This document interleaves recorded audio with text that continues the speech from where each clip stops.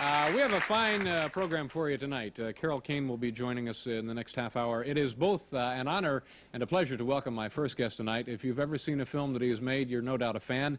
The list is awesome. It Happened One Night. Mr. Deeds Goes to Town. You Can't Take It With You. Mr. Smith Goes to Washington. It's a Wonderful Life. Meet John Doe. Arsenic and Old Lace. And many, many more. Welcome one of the greatest motion picture directors ever, Mr. Frank Capra.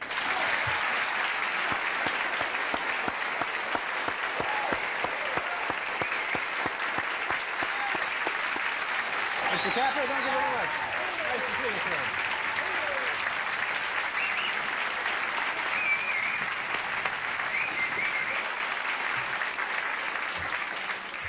Thank you very much for being here. What a happy show. It's a pleasure to meet you. That list of films that we read off in the introduction. Yeah. They're all good. They're okay. Yeah, they're all okay. When you were working on those projects, did you have any feeling that these things were going to sustain or withstand the test of time, as they say? No, actually, we thought they were like newspapers, you know, you read them and throw them away. We didn't have any idea they'd have any value later on. You know? Does it, when you see them still today, is there anything that just amazes you about them? Yeah. I look at them, I say, they're damn good. Yeah. Now you were, your parents were immigrants, right, from Sicily, yes, and you were a poor background, poor kid. Yep. How did they feel when you started having overwhelming success in the area of motion pictures? Well, I tell you, my mother, she was a hard person, and she didn't unless you worked, yeah, you were a bum. If you drank or anything else, you were a bum. Now, she didn't think I was ever working. She'd ask me, "What are you doing?" Well, I'm writing. She said, "Well, who would pay you for writing what?" So she kept saying to me, "Frankie, when are you going to find a job?" A job to her was a hammer, you know, a saw or something, or a hoe. Well, she kept on this on all through the time. Now, when I got finished with Mr. Smith Goes to Washington, I took her to the preview of it. She was first time she knew what I was doing, and I took her to it, and I was sure going to knock her right on her can, you know. She doesn't want to. Well, she sat through that whole thing with just what. After we got through, people applauded and everything else. Here was my name and my picture in the hall. I said, "Mom, what'd you think of that?" She just says, "Frankie, when are you going to find a job?" That's amazing. We're going to take a look at now a scene from It Happened One Night. This is Clark Gable, and I believe this is going to be the famous hitchhiking scene. So we'll take a look at this from It Happened One Night, and then we'll come back and talk more with Frank Capra. Watch the monitors here, if you will. Oh, that's amazing. Yeah, but it's no good, though, if you haven't got a long face to go with it. Here comes the car. Okay, now watch me. I'm going to use number 1. Keep your eye on that thumb, baby, and see what happens.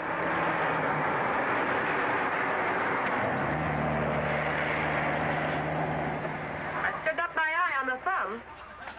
Something must have gone wrong. Oh. Try number 2. Well, when you get to 100, wake me up.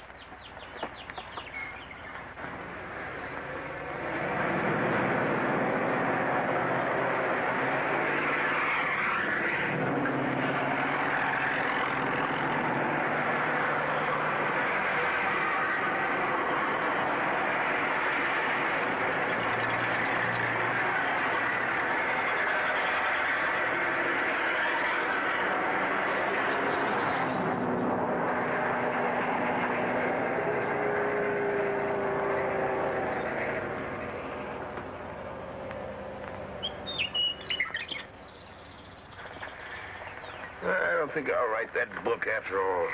Yeah, think of all the fun you had, though. Do you mind if I try? You? Don't make me laugh. Oh, you're such a smart Alec. Nobody knows anything but you. I'll stop a car, and I won't use my thumb. What are you going to do?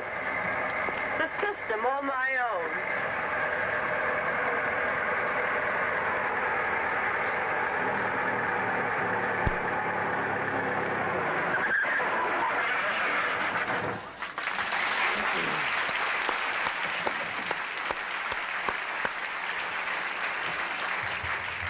Was that a little racy for the times?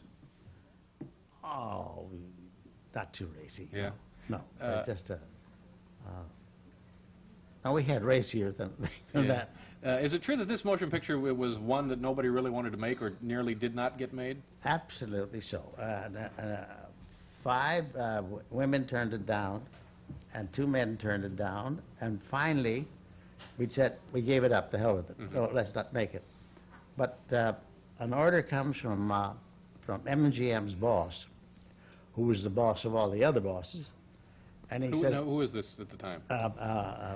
who was it? I'll think of his name in a minute. I'm lousy on names. He said, Harry, you've got to make that picture now. I said, why? He said, because I want to punish a boy down here that's getting a little, he wants a little too much money, and I want to punish him, but the punishment meant sending him down to Poverty Row to let him make a picture down there to see how it was. Siberia, see. So that's how we had to make the picture. We had to make the picture so that the man could be sent to Siberia. That was the idea. Going to teach him a lesson. Teach him a lesson. Yeah. He wants more money, let him see how it is, what he's missing up here. Yeah. Well, that's the way things happen. That's the way things were made in those days. This is the film where Clark Gable appeared without his undershirt at one point? That's right. He appeared without his undershirt at one time, and most of the haberdashers got broke after that. They couldn't send him back. We have More to pause here, Frank. We'll be back in a couple of minutes. Frank Capra and I will return.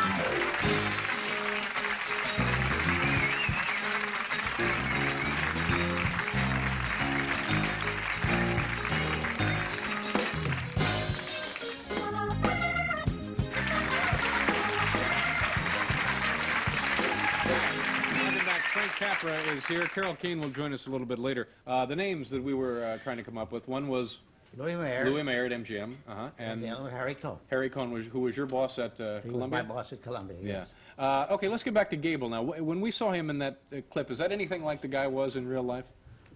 Yes, that is the real Gable. He was actually allowed to make only one picture, and that was it, in which he played himself. There he is, just as you see him. That's the kind of a guy he was in real life. And that's why you loved him so much throughout the picture. He played himself. He wasn't, in other words, he wasn't acting. That's wonderful when you get actors who don't act, but who play just as they would if there were no cameras around.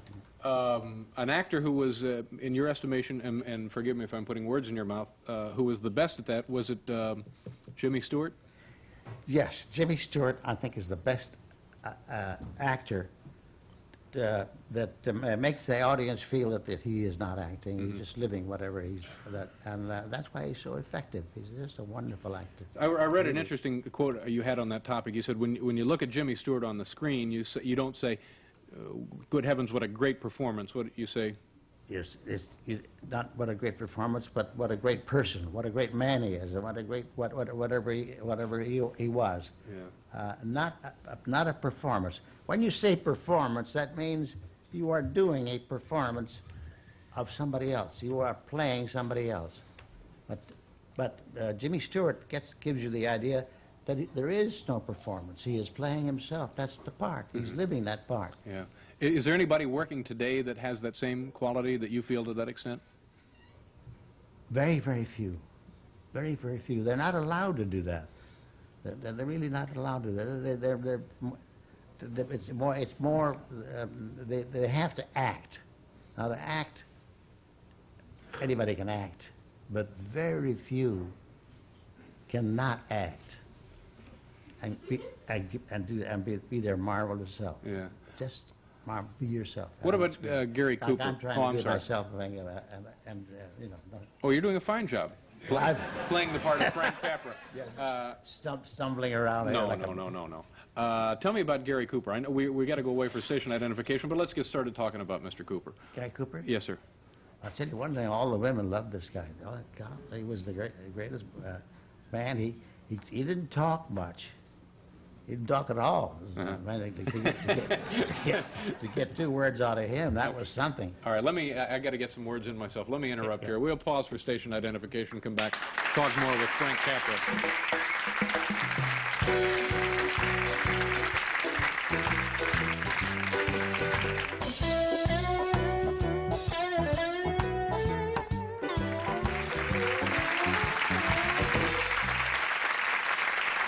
Hi there. Welcome back to the show. Carol Kane will be joining us a little bit later. Also, Don Washington is here tonight. Tomorrow night, Chairman and Chief Executive Officer of NBC, Grant Tinker, will be here. Actress Margot Kidder and comedian Harry Anderson. A fine program for you folks tomorrow night. Every year about this time, you see one of your movies. It's a good holiday, well, it is a holiday film. It's Wonderful Life. And we're going to take a look at some of that now. And this, I think, is where Jimmy Stewart meets his guardian angel. And take a look at the monitors at home. As always, use your televisions. And we'll come back and talk with Frank Capra about this.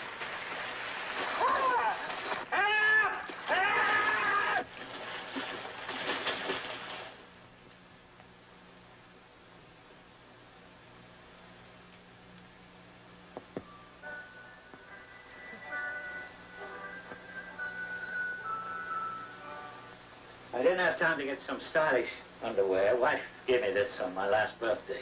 I passed away in it. Oh, Tom Sawyer's drying out, too. You should read the new book Mark Twain's writing now. How did you happen to fall in? I didn't fall in. I jumped in to save George. You what? To save me? Well, I did, didn't I? You didn't go through with it, did you? Through with what? Suicide. Oh, it's against the law to commit suicide around here. Yeah, that's against the law where I come from, too. Oh, where do you come from? Heaven?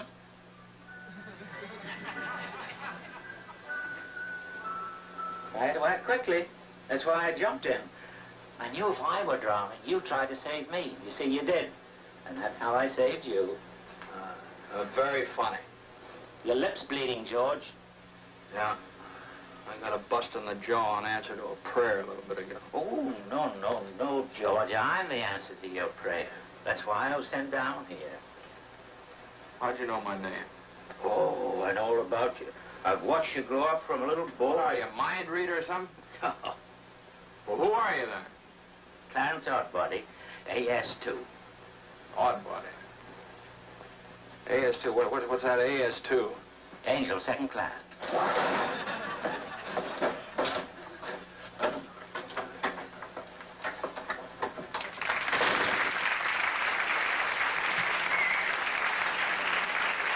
Is that, would that be your favorite movie that you directed? Yes, it is. Yeah. Yes, it is. What about Mr. Smith Goes to Washington? Another one. Yeah. Now tell me about that one. That Jimmy Stewart also in that. What kind of reaction did that get when it first came out? Quite a history, and I'm afraid it might be a little long for you to hear. But we were in trouble with that film. We showed it in Washington to 4,000 people at a great auditorium, and they walked out on the thing, and they went thumbs down and all kinds of things the first time. And we thought we had, a very bad show. Nobody in Washington liked it, and the reviews were terrible in the Washington press. The Washington press, you must understand, is not the same press as there is around the world. They're a really high elite press. They have a press club all their own. They can make or break anybody in Washington, but nobody else can. So they really have a high opinion of themselves. And when they saw this picture come into their preserves, where they're a big power, power of the press, wonderful power, big power, right there. And they saw on the screen something come in that had much more power than their press. Wow. Well, I can understand how the politicians might object to it, but I'm not sure. No, not the politicians so much as the objective, as the press itself. Did they feel that you had scooped them on uncovering something? Suddenly they felt a tremendous thing has arisen that we don't know anything about that overshadows us, overpowers us. Film press, film power. And the first time they saw it, film power, and they didn't like it at all. Yeah. So they gave the film the hell of a thing. Now, another thing, the war was on, and we got a big, long telegram from our ambassador in London that we shouldn't show this picture at all in Europe. Oh, don't show it because it's a picture that could be made by the Nazis in Germany, and the Allies would really not like this picture at all. Please don't show this picture. This is the wire from Joseph Kennedy? Joseph Kennedy. Joseph, father of the Kennedys. And this really floored us. So I made a great pitch to people at Columbia. Don't listen to politicians. Don't do what politicians. If you give the politician the power to say to you, don't run this picture, it'll never end. They can always make you quit. Now, all right, it's made in Germany, and they're made where it's lousy, but do not suppress it because a politician said. Anyhow, we didn't. Yeah. And how did that make you feel personally after putting your? I was scared. I was scared. Yeah. I was like, what the hell have we produced here? Some monster, a monster. But in about 3 years, I was in the army, and we got the top. We got the top to it. It was just perfectly wonderful. The Germans gave the French 30 days to play Western pictures, just 30 days, and they could choose their own films. Now, practically, French practically included this picture with Jimmy Stewart. In every picture, in every film they wanted to see, one theater played it every day for 30 days. This is and got a full crowd. Mr. Smith Goes to Washington? Mr. Smith Goes to Washington. And every time he talked about liberty, they got a tremendous applause. And this disproved everything that man had to say. Yeah, I guess they were nervous because you were getting close to showing that it's possible that there is corruption on all levels of government. Huh? That's it. That's right. And but I'll tell you that word freedom, when that came on in France, the French just knocked the house down. What are you doing now? Do you ever get an urge to get back into active production of films? Yeah. You do? That would be great. Is there any possibility of that happening? Just urges, my friend. Just urges. Just urges. It's a delight to meet you, sir. I appreciate your time. Thank you. Mr. Frank Capra, ladies and gentlemen. Good still, Frank. Stay right there. We'll be right back with Carol Kane.